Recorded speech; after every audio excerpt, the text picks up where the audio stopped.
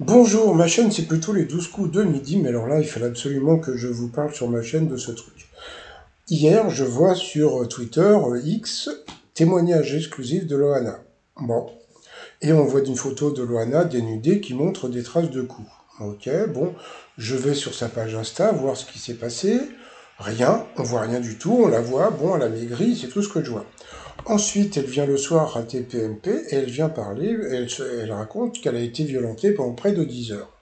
Bon, c'est-à-dire qu'en fin de compte, TPMP, ils sont partis sur un témoignage, sur une exclusivité, sur le fait que Loana a été agressée sexuellement pendant 10 heures. Bravo. Bon, ça c'est le premier plan. Après, donc, elle vient raconter son histoire. Et il y a un moment, elle se met un petit peu à bugger, c'est-à-dire que, bon, au lieu de parler normalement, elle prend une voix de petit robot, tac, tac, tac, parler, dingue, bon.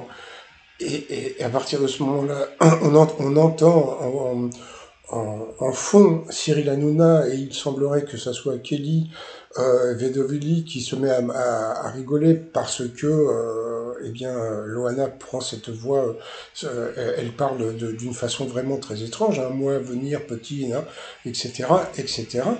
Cardoz pose la question à savoir mais pourquoi vous parlez comme ça. Donc elle a expliqué que le fait de parler de son agression, le fait de parler comme ça en petit robot, elle pouvait en parler plus facilement. Bon, bah les gens ont trouvé ça super bizarre.